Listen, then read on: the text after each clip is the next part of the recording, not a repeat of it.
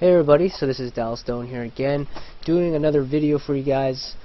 This time I'll be focusing more on breaking down the different areas of video game development inside a team.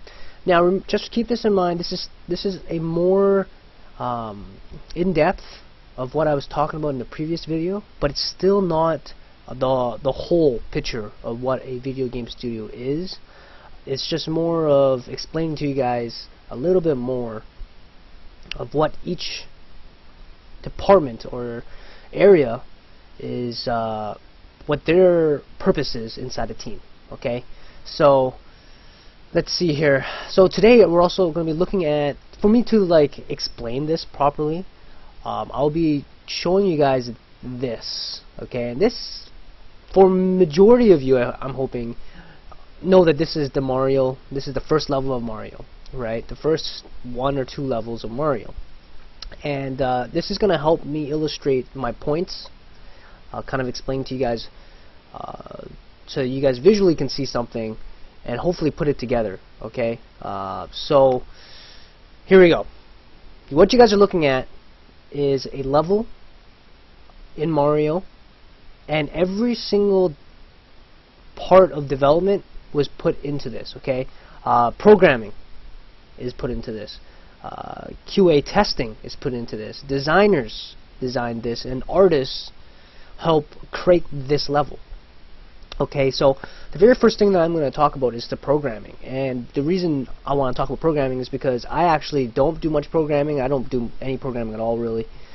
So I'm going to get that out of the way and just kind of quickly letting you guys know what the programmers did for this level. Okay. So, in Mario, you start off, all the way to the left here, and what the programmers do in a game team is they just make things work. Okay, loading up the game, that is programmers. They're the one who makes sure that the game loads up, making sure that the menus work, making sure that when you want to start a new game, that it starts a new game, making sure that when you run and you hit one of these boxes over here. Let me just zoom in. That when you run and you hit one of these boxes, that the coin pops up. That when this little box here, this question box, gets hit, that a mushroom pops up. That is all the programmers. They're the one who makes it happen. Okay? They make sure that when you're running and you're jumping, jumping is another thing. They have to put that into the game. They're the ones who program it so that when you press the, I believe, the A button, that you jump. Right? That when you go onto this little pipe and you press it down, that you teleport down into this secret area. That is all them. Nobody else. Okay? That is all programmers. They're the one who makes things work. They make sure that when you fall into this pit, you start again. Okay? So I hope that I drill that into you guys. That is the goal of the programmer. This is why the programmers are so important. And without programmers, the game just will not exist. Okay?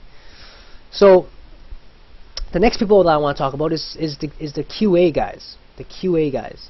And the QA and designers, those two kind of work together. Okay?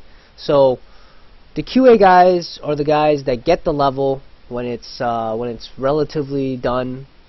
Right, and they test it. They make sure that the flow is right. I can guarantee you that this was not the original sketch and the original draft of the Mario's first level. Their first draft and level design probably looked similar to this, but not even close. And so maybe this pipe was really close, and Mario ran around, and they felt like the pipe here was too close. So they moved it over here so that there's better level flow. Maybe they had this little area here closer by.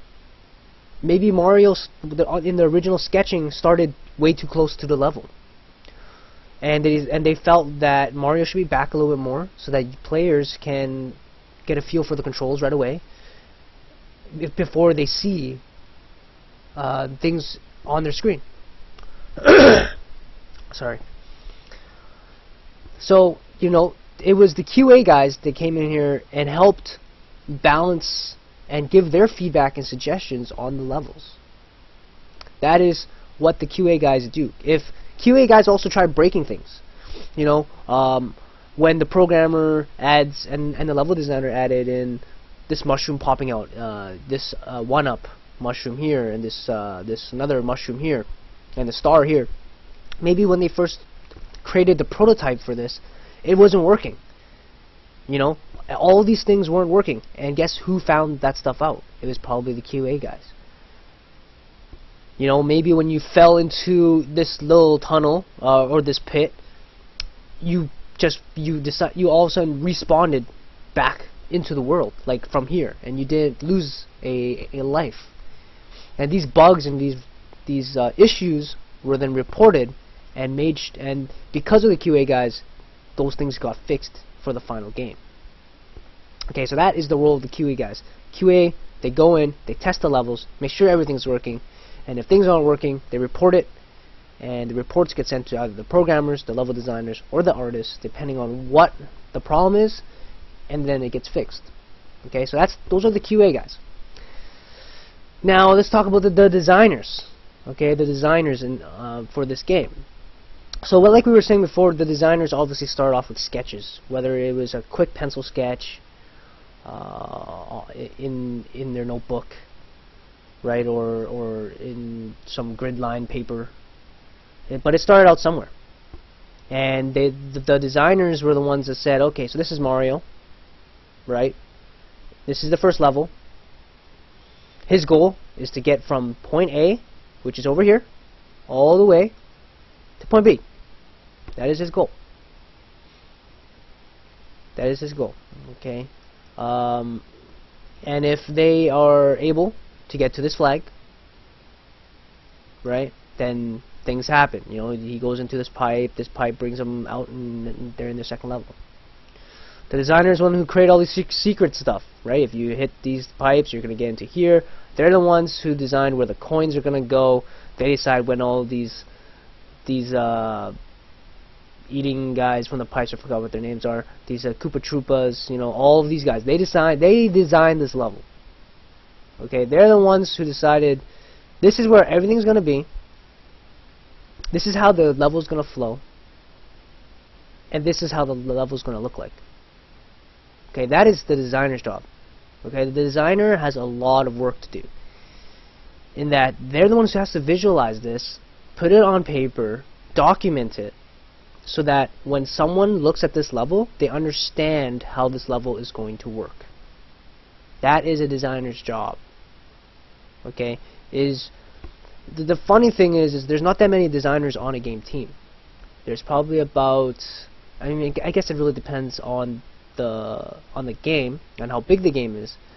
But for Mario, there was probably only maybe 2 designers, if not 1. So, I mean, obviously they had, you know, the art lead, the art director, right? Or they had a lead level designer, and then they had a level designer behind them, right? So there's a bunch of different levels of a designer. But that's essentially what a level designer does, or a designer, sorry, for that matter, right? They design, come up with the ideas, and then they put all the assets together. Okay, so now designers work very carefully with QA and art. Okay, so what does art do then? What does the artist do inside a video game studio? So the designer has everything laid out, right? They have this in a document, and they go, okay, artists, we need a bunch of assets for my level. Okay, we're gonna need these background clouds. Okay, the artist has to make that. We need background mountains. The artist makes that. We need brick blocks. We need pipes. We need these enemies. We need mushrooms. We need stars. We need Koopa Troopas. We need other more different textured blocks. We need the flag and the castle. Okay. We need these weird looking grid elevator things. We need pipe monsters and blue brick this time. Okay, The artists are the ones that has to make these assets, okay? And once these assets are made, they are then given to the designer. Then the designer gets to go in and say, okay, he has like a nice little window, and he'll get to paint in these bricks, and then he'll be like, okay, I need some clouds on the sky, and then he'll go look at his assets that the artist has made, and he'll, you know, drop it in and put it into the clouds, right? And that is essentially how the art and designer works together. You know, and let's say, you know, the designer puts in the cloud and he goes, you know what, this cloud doesn't look very good. You know, you guys need to put a little bit more detail to it. Give it some shadow. He's going to send it back to the artist and be like, can you please fix this? And then the artist fixes it, re-uploads it, gives it to the designer, and the designer puts it into the level. Okay, so that's how the artist, the 3D artist, 2D artist, whatever it is, works inside a game studio with the designer. Okay, again, QA is very important because QA works with almost every single department. You know, if for example, the pipe or the mountain flickers or something, right? That would get reported by the QA, and the programmers would look at it because they're going to look at their code and see if it's on their end. And then, you know, the artists are also going to look at it because they're going to make sure that whatever asset that they built didn't break the game. And then the designers will look at it and make sure that it wasn't on their end either, right? So the QA is so important in the game development. It's just people don't give them enough credit. They're the ones who works. Usually they don't work in the greatest environment, and they don't get to do too much of the design of the game. But that is essentially programming, QA, designers, and artists in a video game studio. And I hope that kind of helps you guys out a little bit on the differences of all the different departments. You know, so I'm just going to quickly go through a quick overview here. Programmers, they make things work. They're the ones that makes the game function properly. Okay, QA, they test the whole game. They make sure that the game runs well. They're the ones who give suggestions and feedback to the designers, to the artists, to the programmers. The designers, they're the ones that design the level. They're the ones who go in, they document everything, and they make sure that when someone is given the task to build assets and functionality to their level, that's when they're given that document, they understand exactly what it is that they need to build. And then once the assets are built for the designers go in and they're the ones who actually places it into the level the way that they designed it. The artists, which is what I do, is I build the assets for the designers, for QA to test, and for the programmers to make sure that the art works. Okay, that is what we do. We're the ones who build everything that you visually can see for the team. Hope you guys enjoyed that video. Thank you so much.